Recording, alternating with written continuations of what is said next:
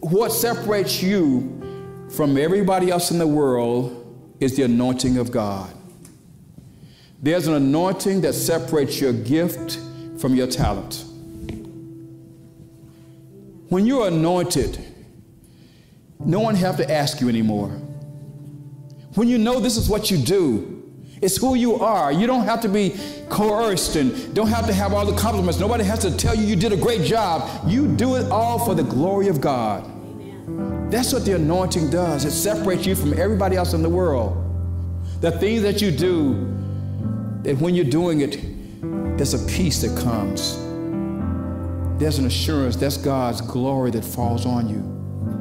That's God revealing to you that He is with you.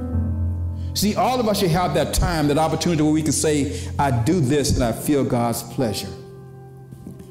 Whenever I played basketball and my dad was watching, I'd hustle. I played harder. I played better.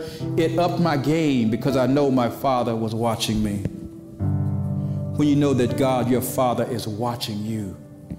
When I did something well, I know it made my Father proud. And I live to make my Father proud.